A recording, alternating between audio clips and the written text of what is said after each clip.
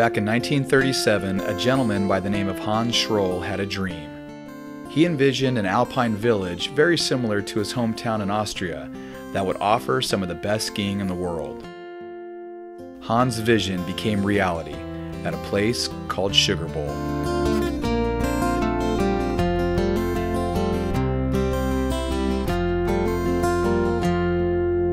When some people see a mountain, they want to climb it.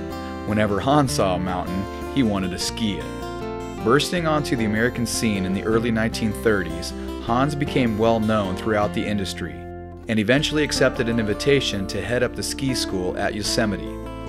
While in Yosemite, among those he met were Hollywood notables like Walt Disney and Charlie Chaplin, whom Schroll formed a lasting relationship.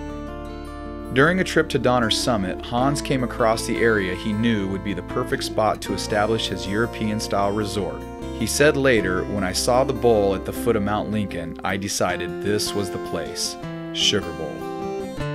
Teaming up with a close group of visionaries, along with his Hollywood friends, Hans purchased the property for a mere $6,700, and construction began in the summer of 1939.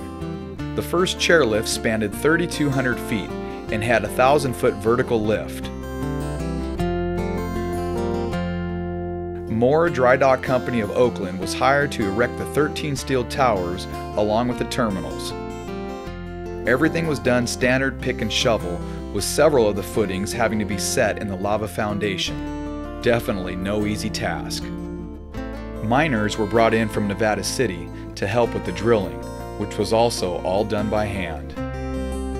Donkeys would be used to pull the huge cable through each tower, which would bring skiers to the top of the peak, creating California's very first chairlift.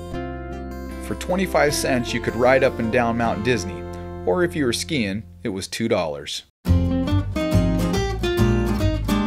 Sugar Bowl hired architect William Wilson Worcester to design a Bavarian-style lodge.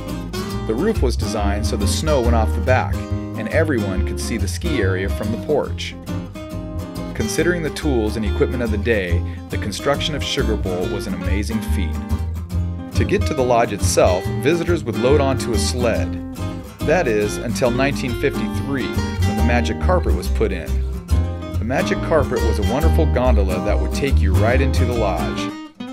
Not only did it make things easy, it would also preserve Sugar Bowl's old-world charm, far from roads and traffic.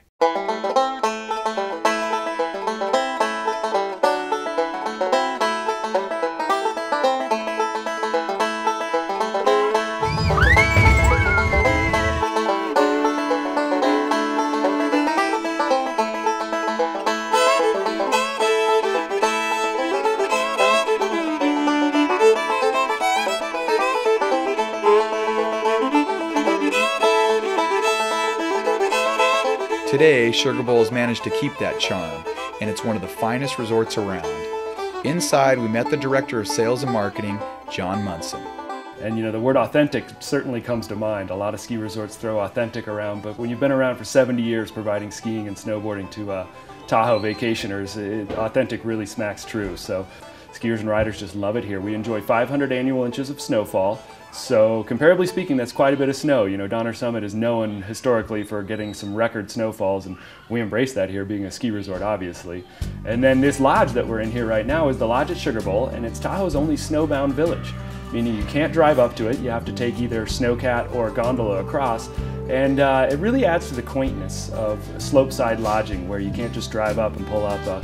You know, it takes a little bit to get here, but once you get here, it's a very unique and special feeling and vibe overall, because you are snowbound. And not only that, but it's slopeside, so you walk right out the door of the lodge and you're on the lifts and you're on your way. So in the Lodge at Sugar Bowl, 27 rooms, all different, all unique. Some mountain views, some village view. Very, very quaint old place. It was built in 1940, so it's got some eccentric attributes to it, but very wonderful lodge. We have the Four Peaks restaurant here, serving French-inspired California cuisine with Chef Alan Davis. Very well received. In fact, well received enough that we kept it open for the summer last summer for the first time due to popular demand. People just wanted to have more of it up here. So we have the Belt Room Bar, which is a historic place to go grab a cold beer after a day of skiing or hiking in the summer. And then just all of your village amenity services, such as village ticketing. We have rentals on site, so it's very all-encompassing, All this stuff you need to get out there and enjoy a day on the hills right here in the lodge. John wasn't kidding. This place is unreal. They made everything so easy for us, from getting our equipment to getting on the slopes. It was awesome.